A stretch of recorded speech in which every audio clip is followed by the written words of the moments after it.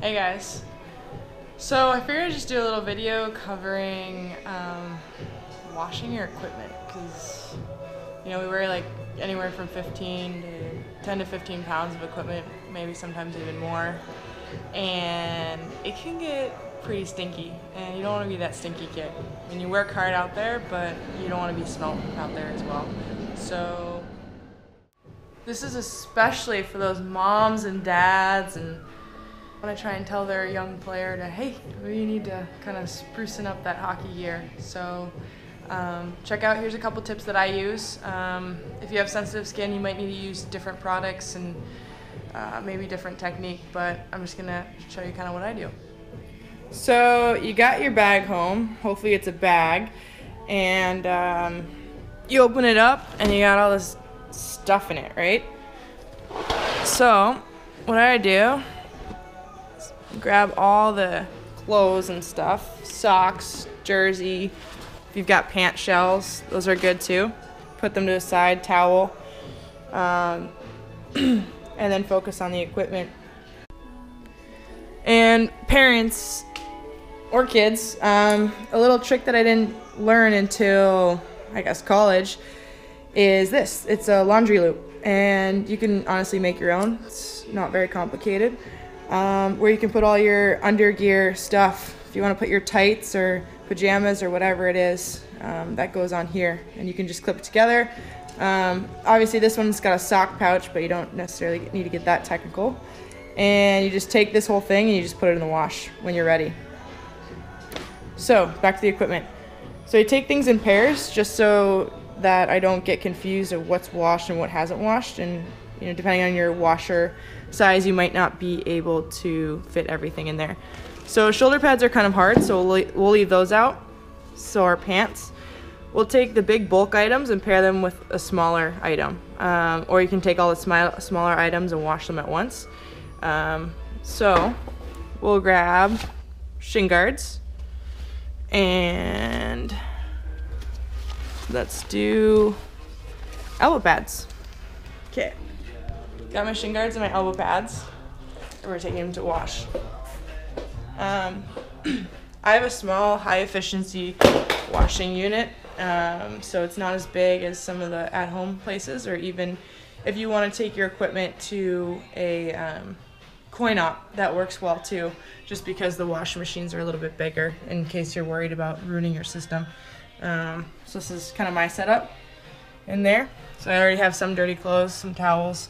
So what I'm going to do is I'm going to put it at extra heavy, try and wash it on the delicate cycle, just so you don't, hurt the equipment in any way. I put my wash on cold, extra large, and run the water into the basin. Now once the water's gotten a little bit full, I'm going to put some product in there and let it soak for a little bit and add the equipment in. Our basin is somewhat full, and I'm going to add some product in there. So, I have OxiClean. Grab a scoop of that. I'm generous with my scooping, but it just depends what you guys want. I'm going to toss that in. I'm feeling this devotion, touching your emotion.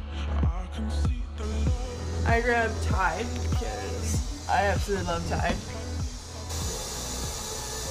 Toss it in.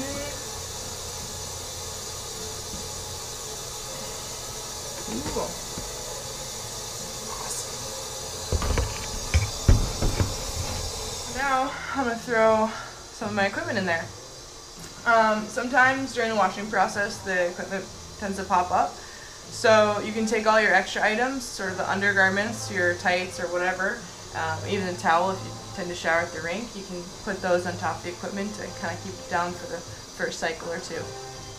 I should mention that if you have equipment with Velcro, which most of you probably do, try and make sure that the straps are fastened, just so the Velcro doesn't snag other things while it's in the wash, because Velcro that doesn't work is super annoying and not functional. So open, even if I'm dreaming with you. So breathe my air and